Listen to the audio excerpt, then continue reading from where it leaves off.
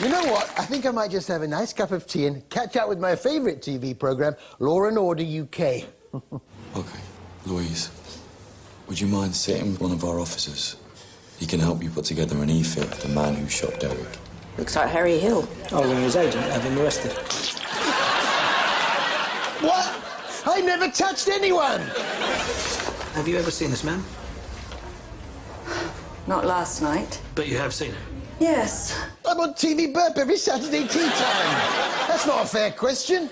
He followed me a few weeks ago when I was heading home. I thought he was a pervert. I wasn't following her home. She lived 3 roads down. We do the same route. Although, admittedly, I've never walked home in night vision goggles before. It's all circumstantial. All right. I'll call Jacob Thorne. Let him know what to expect. Where are we on the Harry Hill search? Hang on a minute. This is getting out of control.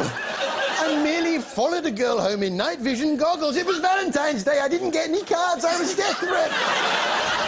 Where are you going? Oh, well, I've just got a lead on the Harry Hill case. What sort of lead? There's hundreds of people with bald heads and glasses. Were you anywhere near Bank Station last night? No, why would I be? Hey, someone matching your description was seen there. Well, it wasn't me. Well, it certainly wasn't me. You know who I think it was? He's bald, with glasses. He's always on the move to avoid detection. Well, very good morning, ladies and gentlemen. What's your man? Brendan from Coach Trip. Emma